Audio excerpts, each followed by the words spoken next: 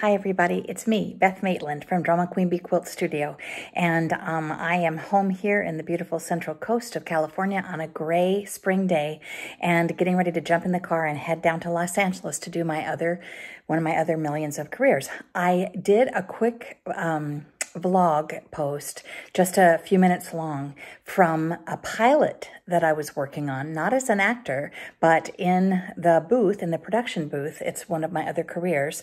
I work in sitcom production, and I was fortunate enough to book last week and this week 2 lovely pilots, which I can't say very much about, and you'll find out shortly why. But I wanted to talk to you briefly and introduce. The next thing you're going to see will be me with a mask on, and it will be from a lovely cement bench in the shade at the beautiful television lot and movie lot, CBS Radford, which is their studio center, and now they have the corporate offices there for CBS and Viacom, and it is you'll hear some of my remembrances too. It is a lot full of history, but it is not for the public. There's no tours, or you can't really go there and see it. You can perhaps if you're a studio audience, and we are just about to shoot the very first audience show on a pilot that I'm working on since the pandemic began. It will be socially distanced. It will be very few people allowed in the audience, and they will all be masked. There will be plexiglass screens between them and the stage, and a lot of protocols have been put in place, but it is kind of ground setting that we are about to kind of break the wall and get kind of back into old production values and practices, and we'll see how it all goes. But in the meantime, I wanted to introduce this by also saying, when you hear me go on and on about the lot, it's mostly about what I did while I was in production. Hey everybody, it's me, Beth Maitland, Drama Queen Bee Quilt Studios, but not today. Today, I am at CBS Radford. It's the CBS Studio Center, and there's the parking structure, and there's a building full of all kinds of fancy dressing rooms and offices and suites and conference rooms and the like. And I have not been doing my little vlogging. This would be, I believe, number 12. I have not been doing all of that because I've been doing my production job. Many of you don't know that I also have, I don't know, I have about 6 careers. Teaching and quilting and quilt teaching, but I also teach acting, and I taught school for a while. And then my Young and Restless acting job and other acting jobs. And I also work in production, in TV, sitcom production. And this week I'm doing a pilot. And I can't tell you too much about it because I've signed non-disclosure agreements, but I can take a few moments here on this lovely lot, on this beautiful California day, to check in with you and tell you I'm thinking about you.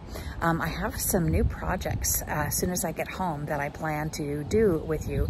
One of them is building my favorite block, and one of them is we are going to make some textural 3-dimensional fabric flowers. And so I will be getting all of that stuff ready for the next couple of vlogs.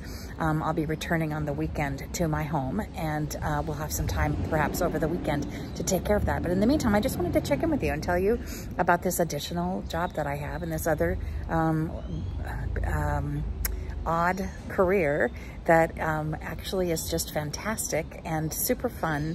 I've been doing this for about 23 years on and off. One of my first shows was Third Rock from the Sun. I think you may have, many of you might remember that, with John Lithgow and Jane Curtin.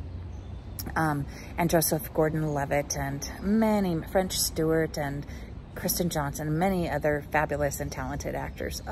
Wayne Knight, Uncle Wayne, he's just adorable guy, and also a Young and the Restless fan, so we had lots to talk about at the coffee machine. I worked on an Emeril Lagasse sitcom with Emeril, the fabulous chef, Bam, and I worked on Caroline in the City with Leah Thompson, and so many shows it's hard to name, but Baby Daddy for ABC, really the Odd Couple reboot, and the most recent one before COVID was One Day at a Time reboot.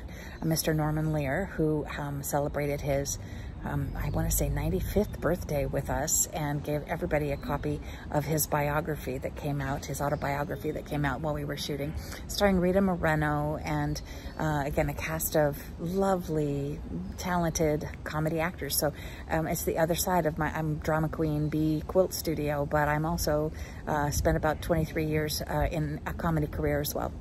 So I just wanted to kind of check in with you. I'll be adding to this a little bit later on our lunch break.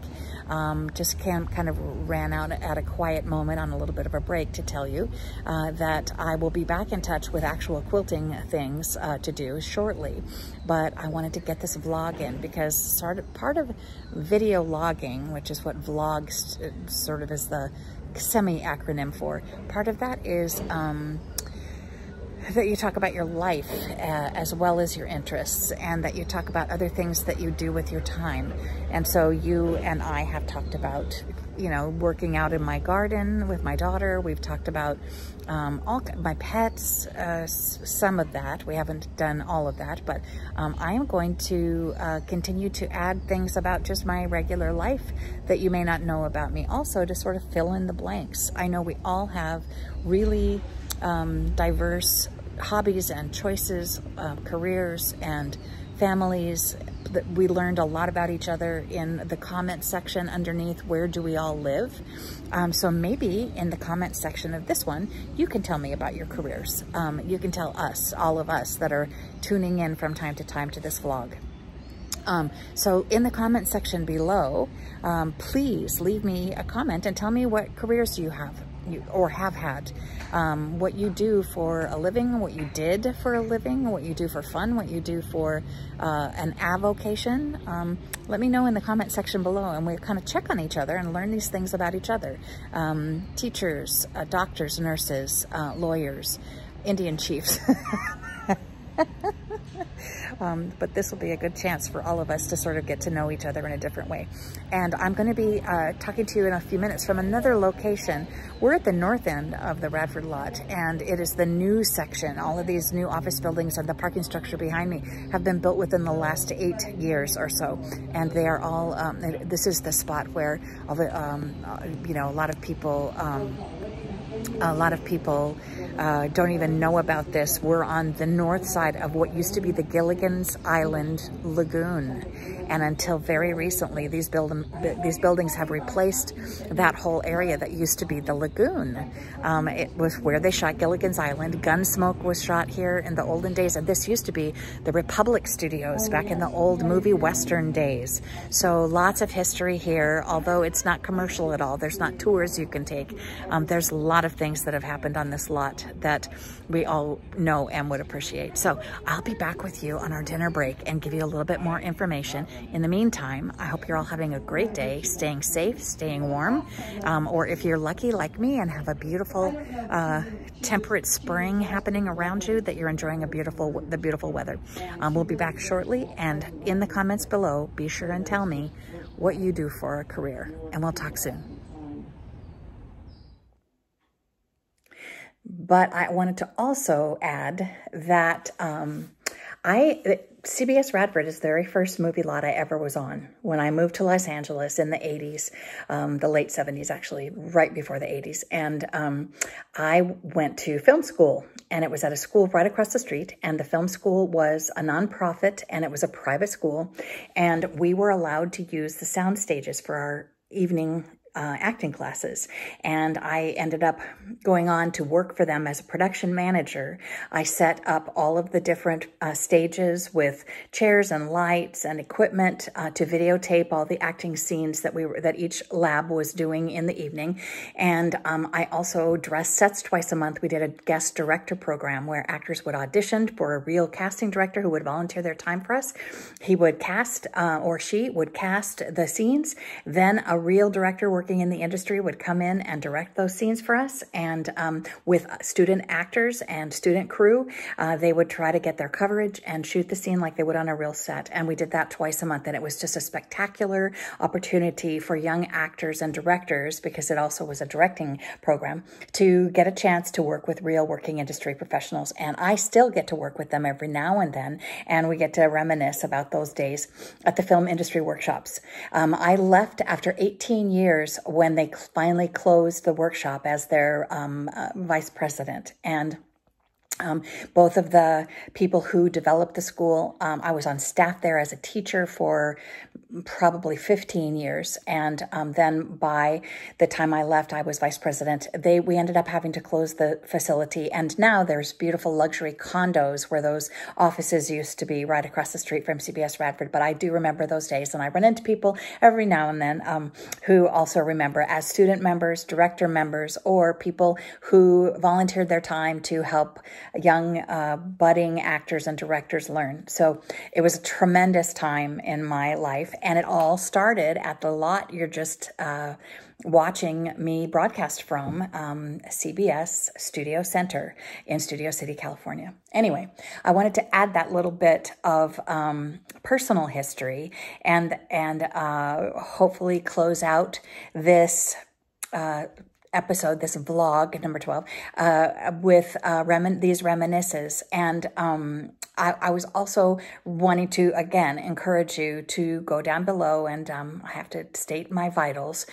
Please like this, like my site, subscribe if you wish, like this video, and very much hope that you will be able to post down below what is your career, what has been your avocation, whether you're retired from it or whether you're still working in those fields. Let's all have this conversation about, one of the very essential things to our well-being, first of all, income for our sustenance, as well as sort of who we are. It's a big portion of our life and our commitment to time, what we do for a living, what we do to earn money and be productive and useful. Anyway, it's been a real pleasure this last couple of weeks being useful again, although it is very time consuming. I put in 13-hour days. It's 12 hours on the clock with an hour in the middle for lunch, and not very much time because of protocols. We can't leave the studio lot, and we test regularly, and the protocols to keep everyone safe have sort of taken over the calendar in terms of I have had to drive in 2 separate times round trip to Los Angeles just to be pre-tested before I was able to work. And then test on the day with rapid testing. So COVID-19 is still rearing its challenges for people in Los Angeles, especially that are in the movie business and trying to stay safe and productive, trying to make sure that the actors are safe and trying to make sure that the crew and staff remain diligent, even away from the studio. My daughter and I still are self-quarantining in order for me to be available for work when it comes up. And it is really challenging not re-entering the world like so many people are. Where I live also, the vaccines are scarce. I'm not yet vaccinated, so we're looking forward to provisions for making those choices as the weeks ahead unfold. So anyway, I want to thank you so much for tuning in for this kind of unusual but part of vlog episode. Let me know in the comments what you think. Tell us about what you have done to be productive in your lives. And I want to thank you so much for being a part of my journey. I hope everybody is creative, safe, and well. Thank you very much. Happy spring, and we'll be back with another episode soon. It's Beth Maitland with Drama Queen Bee Quilt Studio.